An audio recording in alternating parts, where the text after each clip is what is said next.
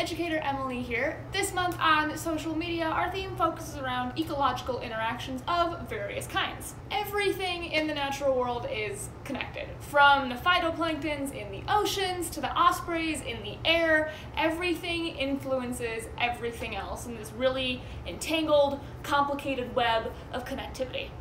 What we often don't realize, though, is that we, as living organisms ourselves, are ecosystems. So today we're talking about just that, the awesome interconnected ecosystem of the human body. First and foremost, an ecosystem is a community of living things. Ecosystems can be rainforests full of jaguars, sloths, orchids, vines, trees, rivers, oceans full of sharks, phytoplankton, dolphins, zooplankton, and tuna. Or your body, full of thousands of various microorganisms.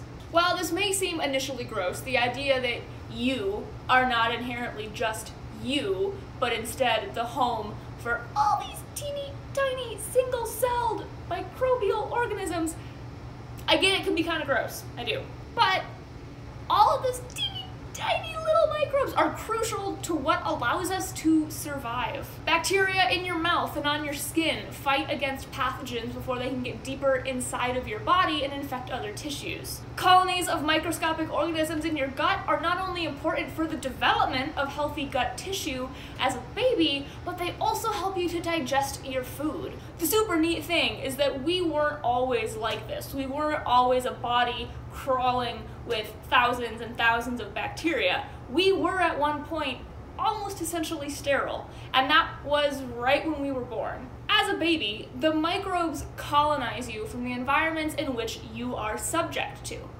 This can be everything from who holds you, who talks to you, to the milk that you receive from your mother. All of those are ways for bacteria to colonize your body. Because we are essentially born sterile, and every single one of us is born into a different environment, our microbial biomes are essentially unique. There is no other person on Earth that has the exact same microbial community and makeup as you do.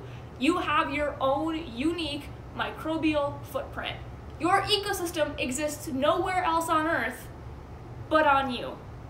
And every time that you interact with someone, whether that's talking to them, shaking hands, giving them a hug, or merely sharing the same space with them, you are exchanging microbes. You are adding to each other's diverse microbial communities. How wild. We are what help keep each other's ecosystems so unique. Now, while each one of us has to be colonized by microbes upon our birth, the whole human microbe interaction thing isn't anything new. Single-celled organisms such as microbes have been on Earth for about 3.5 billion years. These guys have been around for a long time. While us, humans, Homo sapiens, we've only been on Earth for about 200,000 years. But the genus Homo, which includes our human ancestors, has been around for about 2 million.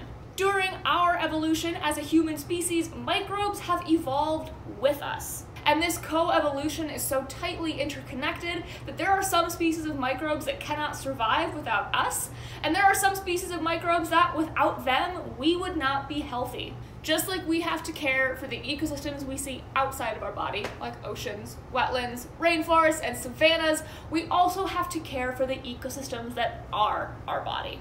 We are home to millions of little microbes that rely on us for life and survival, which is pretty cool. So, next time you have to do a little bit of self-care. Care for all those little microbe babies all over your body too.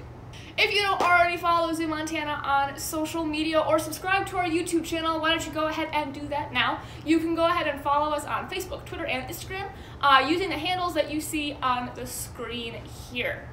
Again, I am Educator Emily, and thank you for watching, and appreciate all your little microbe babies. Bye, guys.